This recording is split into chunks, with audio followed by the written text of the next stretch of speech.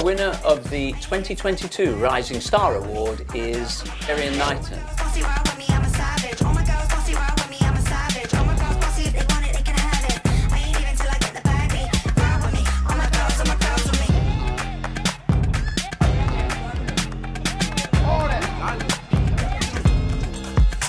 How does it feel, man?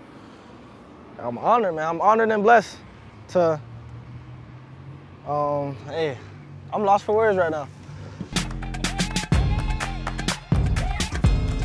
Well, last year around this same time, well, I don't know if it was the same time again from last year, but I mean, I received this award last year, and just know that I got it again.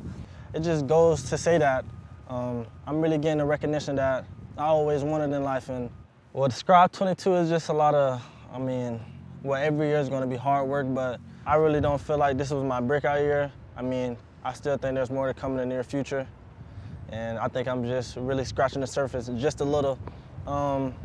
I'm not really saying I'm the most perfect and most best, but it's more work to come, and I mean, I'm ready for the journey. Third semi-final, men's 200 metres. Now to the fourth fastest man in history, and guess what? He's still only 18. Erriyon Knighton is floating down the track. Watch the clock at the end. 19.77 and another World Junior record.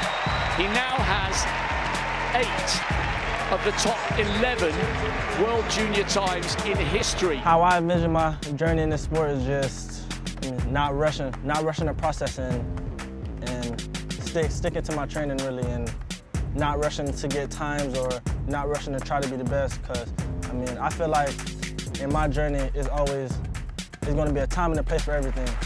And then when that time and place comes, then I feel like that's when I have arrived. And Erriyon Knighton becomes the youngest medalist in this event's history. I'm really blessed to do this at a young age, and I mean, I'm making a name for myself already, so only up from here. That's all, I really feel like that's all I can say. Aside from athletics, I'm really more of like an outdoor guy. I mean, I'm not saying I like the, I mean, nature is pretty. I'm not saying I like to go on hikes and stuff, but I mean, just to go out there and see the world and see different things. Like, I like traveling the world. I mean, growing up as a kid, I mean, I really never thought that I'd be in places like Budapest, Monaco, Belgium, and other places. I mean, there's so many places I can name, but I mean, I'm just honored to do this, and I mean, hey, lost for words, still lost.